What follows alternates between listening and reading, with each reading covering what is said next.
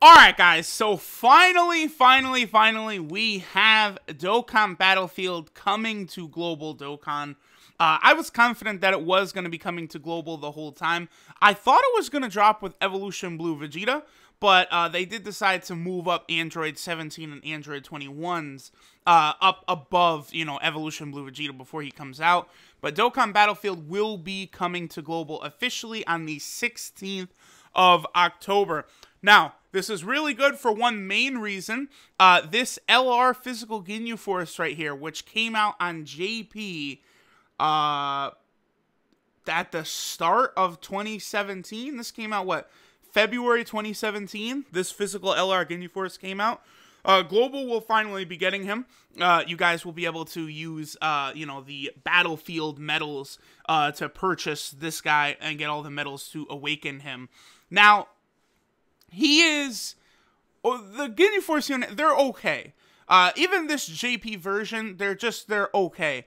I could see them maybe getting a slight buff for the global release, just to make them a little bit more usable. But even if they don't get a buff, they are still kind of valuable for a villain team, or like the Ginyu Force team. They could be pretty useful. Even the Planet Namek arc team, honestly, if that ever got a proper leader, this Ginyu Force could be a very solid leader over there. So don't really have a problem with that. But this is going to be cool. The physical LR Ginyu Force will finally be coming to Global. Now, there is one other LR that eventually will be coming to Global as part of Dokkan Battlefield. The LR Metal Cooler Squadron here. Now, it probably will be like 4 or 5 months before this drops. Because it was, 4 or 5 Battlefields, I want to say, before they first released LR Metal Cooler. But this guy, I think, is the best free-to-play unit in the game. If you do have him at 100%, I think he would be superior to LR Vegito Blue. The only thing is it's incredibly difficult to rainbow this guy, whereas LR Vegito Blue, it's incredibly easy to rainbow him. You only have to just get those Patara, or not the Patara, but the little, like, Supreme Kai treasures from the story mode. Very, very simple to get all of his dupes. But for the LR Metal Cooler Squad, you have to be doing Battlefield constantly. And, unless you're a Mega Uber Whale, some of those stages are going to be a little difficult to complete towards the end, especially once Global starts running out the Zamasu boss that heals like crazy. It can lead to some issues. So that will be a thing that happens. Now, moving back over here, there is a full sort of celebration here on Global. The Dragon Ball FighterZ crossover special campaign. It's not surprising, really, that they did decide to drop this right now, because 17 did just come out on FighterZ. So it makes sense, right? Like, think about it. Like, oh, okay. So, 17 is out on FighterZ, now 17's out on Dokkan. It's very smart. Like, really, I feel like I should have been able to predict this, but oh well. And then, of course, Android 21 is now officially out. Actually, I mean, at this time, 3/21, the banner is already live. So there's a login bonus, there's missions, like we have for every celebration. There is a sale. Now, what's really strange about this is the sale actually went live after the banner. Very, very bizarre. But here's the banner, and then, of course, here is the sale. The banner, of course, being this one right here. It's a pretty good banner. I would say if you're a free-to-play player and you wanted to summon on this one, go ahead, because the units are pretty good. Wow, it didn't, like, show all of the units. Hold on. Every once in a while, for new banners on DBZ Space, it will do that occasionally. The banner is the same as the JP one, so let me just bring up the JP banner real quick so we can take a look at all of the units on there. But again, if you're a free-to-play player and you want to summon on this banner, I would say go ahead, because, of all the featured units, they're all pretty usable. I'm not a big fan of Tapion, but he is a very good defensive unit for the hard modes. SCR Cell is still solid. Super 17 is solid. Right now on Global Tech Cell, he's only solid as well. He'll become Pretty much the second best unit on this banner, though, after his EZA, but, you know, that might still be a month or two away on Global. Of course, 17 is a tremendously powerful unit. He's, I would argue, one of the best units in the game. He just does so much. He's so good for LR, Goku, and Frieza. His leader skill is amazing. The HP and attack, 170% for the Android category. He lowers attack and defense on his super attack, ideal for LR, Goku, and Frieza. He gets a 120% buff when performing a super attack. He gives all allies 3 ki and defense 60%. And he reduces damage received by 40% when HP is 77% or below. He's got pretty good links for the teams that he is on. And of course, he's on the Android, Universal Survival Arc, and Representatives Universe 7 saga. So this Android 17 is really quite a very powerful unit. It is pretty easy to farm up a super attack. Of course, there's a million SR Android 17 cards you can use, as well as the Android 17 from the Universal Survival Arc story event, which was just live. So, you know, if you pull this guy, that's fantastic. He is incredible. If you have LR, Goku, and Frieza, this guy will make them a lot better. I saw a lot of people on Global were actually saying they thought that the LR was a little underwhelming, and I think the absence of Android 17, Blue Vegeta, and certain other units probably contributed to that, because 17 makes it very easy for the LR to dominate, basically. 21 is also out. 21 is pretty solid.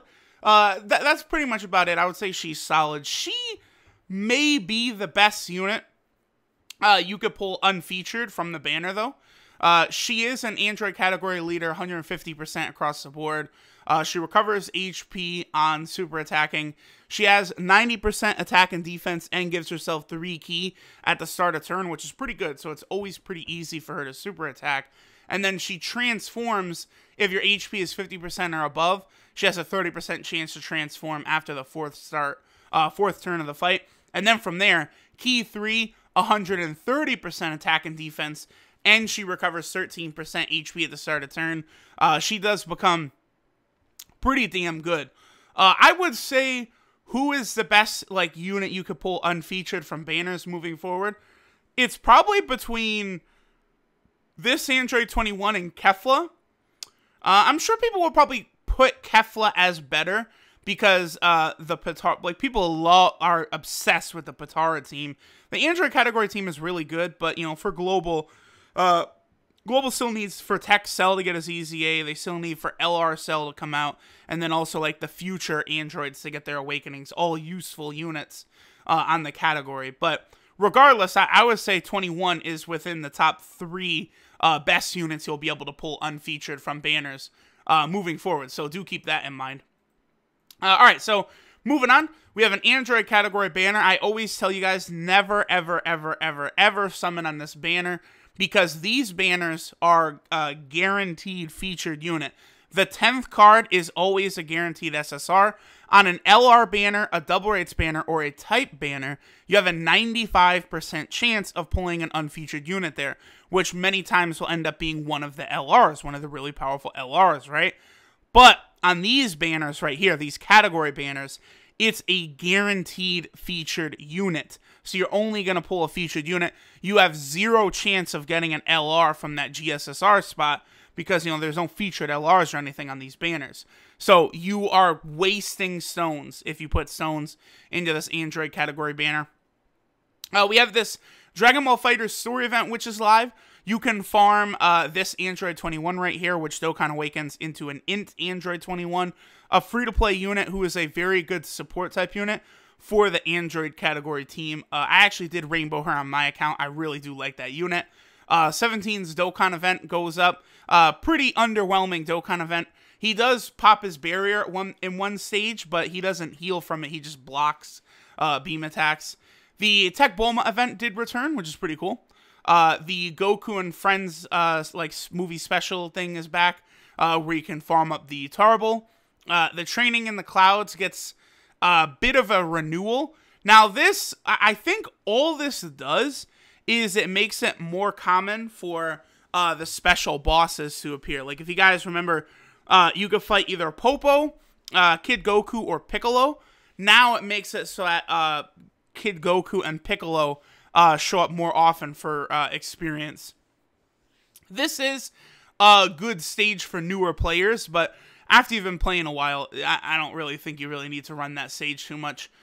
So on the 8th, Full Power Frieza gets his Extreme Z Awakening.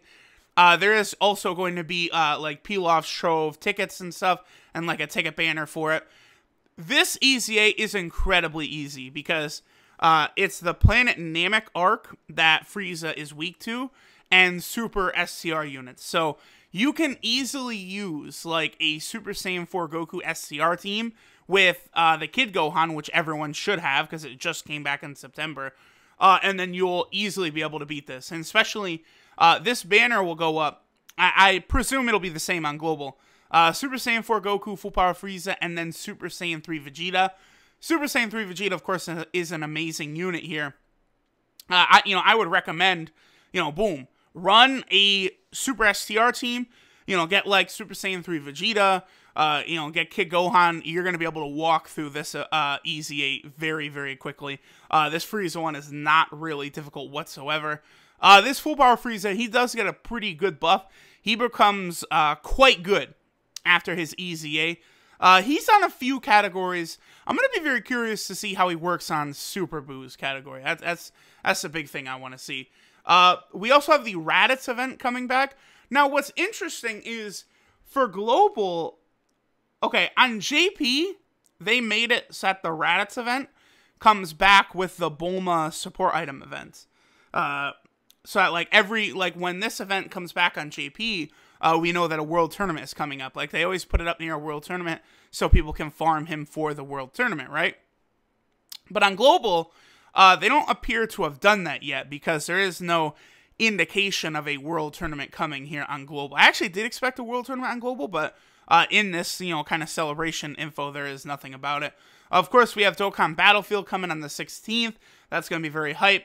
Other world, like, challengers, Kaioken Goku and Pikkon event is returning on the 16th. The Bojack story event is returning on the 18th. People always ask me when this event is going to come back because they pull LR Bojack but can't awaken him. But, like, you don't have to wait for this event. You could just farm the Hero and Villain event on the weekends, and you can get all of the medals you need for LR Bojack there. Then, of course, we have the SCR type banner coming on the 18th. If you are looking for LR Broly or LR Beerus, this is probably the spot for you. I wouldn't recommend all players do this, but, if specifically you're hunting for LR Beerus, this is your best chance to get him right here. This is the best spot to get him because there's, a small amount of unfeatured SSRs. Every multi gives you one of those unfeatured SSRs pretty much, so it's a very good spot to try and get those LRs. And then down here, rank EXP is doubled. Okay. We did just have the month of 4 times rank EXP. But there we go, guys. There is the global celebration.